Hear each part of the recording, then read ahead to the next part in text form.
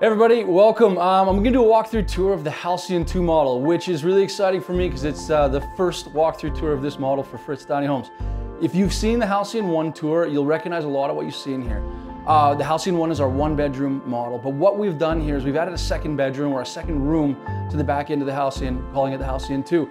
And so by doing this, we just wanted to really expand the use of this model to make it just more flexible, whether that back room is a bedroom, as you'll see it here shortly, or whether it's an office or a music studio or just storage, whatever. We want to have that flexibility, just add a little bit more life to this house. So a lot of what you've seen, if you've seen a Halcyon 1 tour, will be the same, but some of the stuff will be different. So why don't we start with the different stuff? In this case, we have a queen size bed here. We have a really beautiful headboard and kind of actually really similar to what's happening up in the loft. We got a full wardrobe. We have a really cool mirrored doors, double-sided mirrors as a way when we close this up for privacy. We also just reflect back on this beautiful view. Yeah, it's really high ceilings and really this room can get used for anything. And in this case, it's a really beautiful bedroom with really killer views. So in the bedroom version of this, we have a really nice wardrobe. We have room for hanging. We have really deep drawers. Everything's soft closed as usual. And actually there's a ton of storage underneath this bed right here. So it lifts up on hydraulics and there's a ton of storage there, quite deep as well. A few of the other subtle changes from the Halcyon 1 to the Halcyon 2, that wardrobe that we looked at right here is now what used to be the toilet. The toilet is now moved over here. We have pushed a full-size shower tub a little bit into the bedroom, so we still have the full-size tub in here, beautiful glass doors. We have one of our 2 ERV units here, which is for the air ventilation. The other one is in the back room. They work in concert with each other to make sure that we have constant fresh air being cycled into the house. We have the same vanity here that we would have on the Halcyon 1, the really deep medicine cabinet, the full storage drawers underneath. We have our custom concrete wedge-shaped sink with our plumbing inside of this wall, which allows us to not have to fight with a P-trap or any plumbing underneath, which gives us full storage underneath the sink. On the other side of the bathroom hall, we have a whole bunch of stuff stored underneath our stairs here. So we have our combi boiler, our combination boiler. That's our full utility closet. Tons of room for extra storage in there as well. And we have our washer dryer combo with room for storage underneath as well. So that's all tucked in, just hidden away in a way that makes it clean and really invisible. So the Halcyon 2 kitchen is identical to the Halcyon 1. So we still have our beautiful custom concrete countertops, our full-size fridge.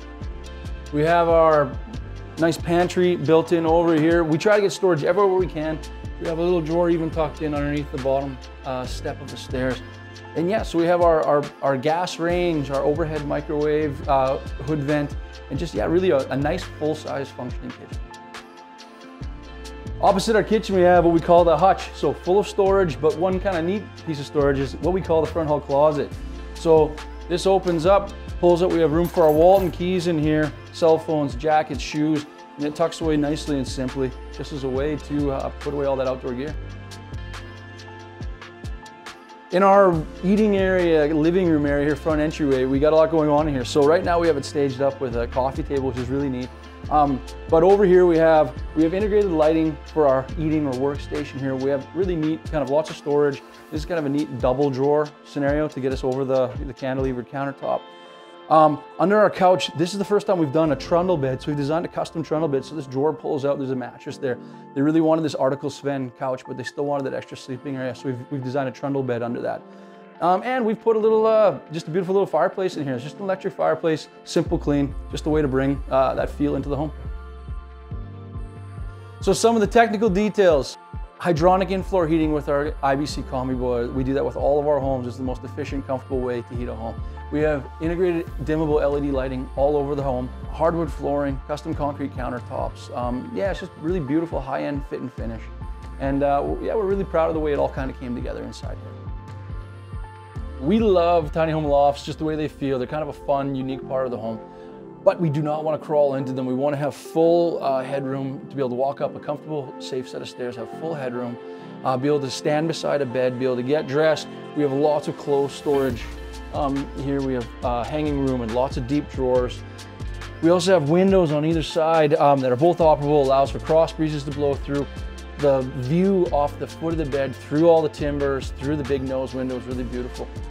Our headboard is useful as well. We have our kind of bedside storage, we have USB ports put in here, we have LED backlighting. It's just kind of everything you need here, plus lots of headroom in bed, so that's a usable space.